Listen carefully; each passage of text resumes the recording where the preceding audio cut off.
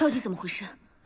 我才要问你，我下的分量只会让人腹痛，再不济腹泻1、2回，绝不会杀死一个活人。可程秀分明服用了过量的藤黄，你接到药后见过什么人？我没有，那天找你拿了药，就直接回了旭日宫，根本不可能中途有人动手脚。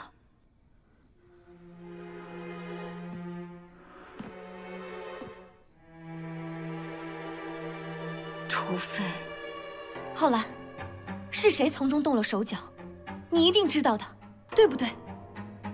我今天都有人死了，你还不说实话？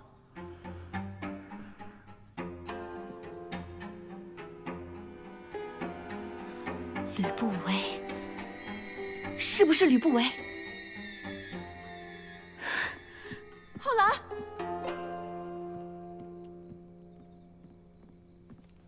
你来了，吕不韦，你到底干了什么？应该是我问你干了什么才对吧？不错，是我改变了你们的计划。为什么？公子娇谨慎小心，衣食住行受到严控，只有在这样公开的场合，他的防备才会降低。所以，你选择在此时下手，只是你们不知，他的疑心甚重，又自小服用微毒。 若是一击不中，就是白费心思。所以，你就改变了主意，在所有人的鱼缸里下了藤黄。对，我故意打翻了他的鱼缸，就是为了反其道而行，将受害者变成了加害者。这可是明目张胆的构陷，万一赵王不信呢？自古以来，为了王位，别说镇杀。 提起刀剑，公然砍下父兄头颅的不知凡几。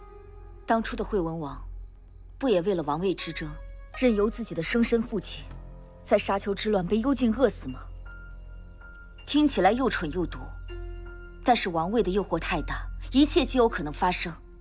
经历了王位角逐的赵王，又凭什么不信？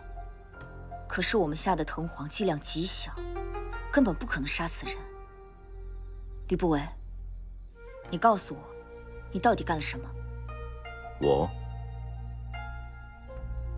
只是顺水推舟，让司徒月加了分量罢了。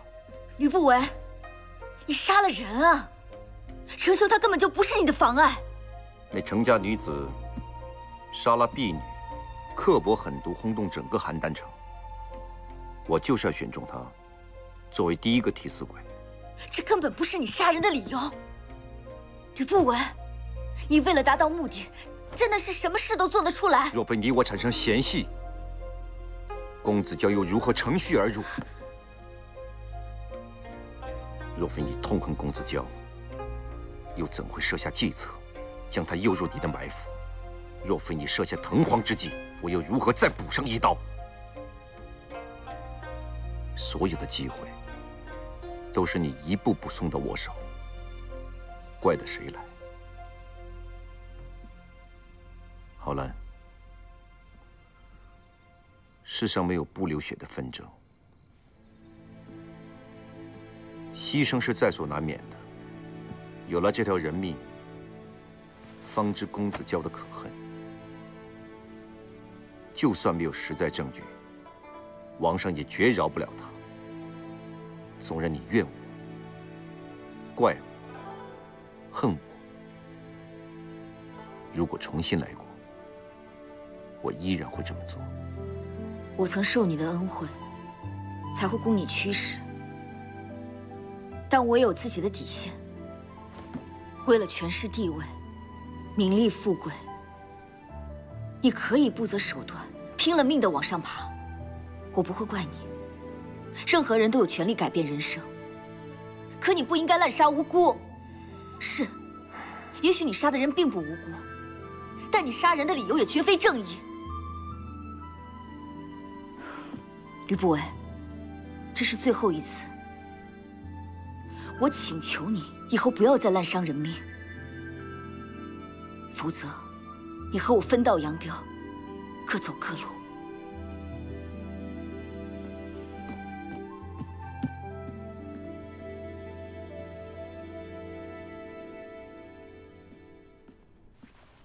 雅儿见过母亲。怎么了？兄长被父王关押，您为何如此镇定啊？雅儿知道宫中美人众多，为何独我为后吗？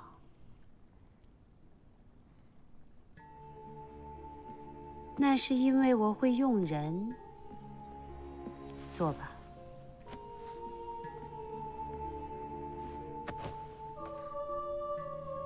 女儿有些不明白。我没有儿子，所以只能从你父王众多公子中找一位继承人。但是这个人必须对我忠诚。如何才能让他忠诚？给他权力，让他谋利。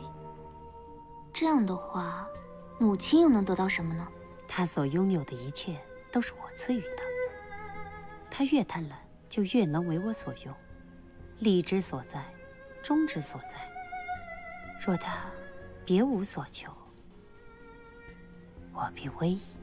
那现在，母亲为何弃他不顾？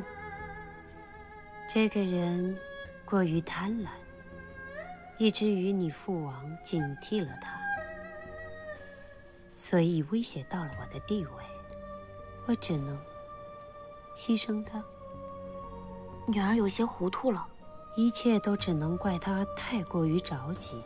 你父王还活得好好的，他就急于立储一事，在朝中上蹿下跳，劫纳党女，搞得议论纷纷，怨声载道。你父王只不过是借此给他当头棒喝罢了。原来，对方连父王的心思都把握好了。